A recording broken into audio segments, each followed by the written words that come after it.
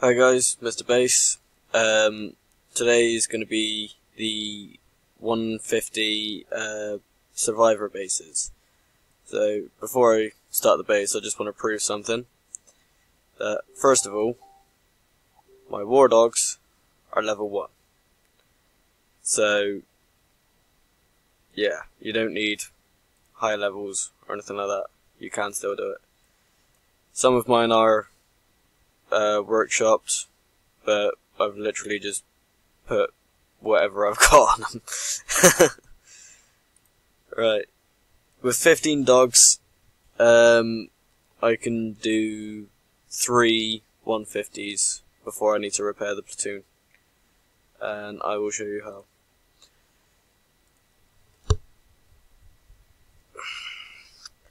So, first things first, Ruby off, as always. Right. Now, for this, I want to use not that.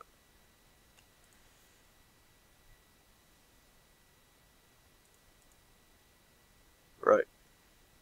This one, I've put the minus 20% damage from bunkers. You don't need it, because literally this is the first base I've done with it, but it will help. That one's got the speed bonus.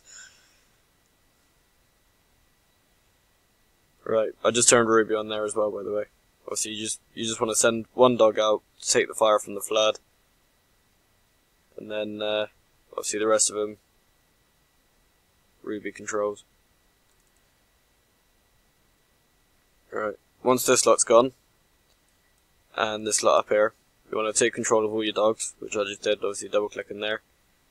Right, and then you want to control them and guide them to all the other units.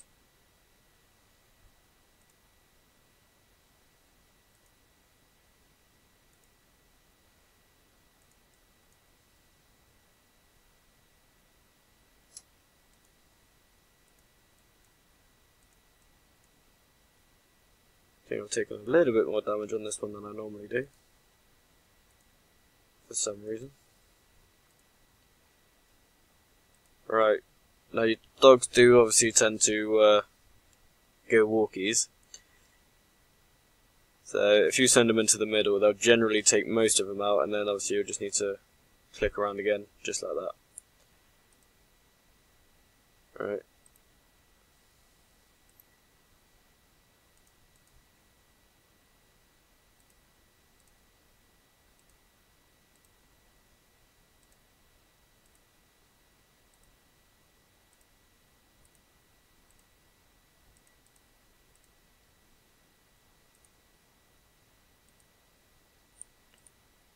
And bada bing bada boom.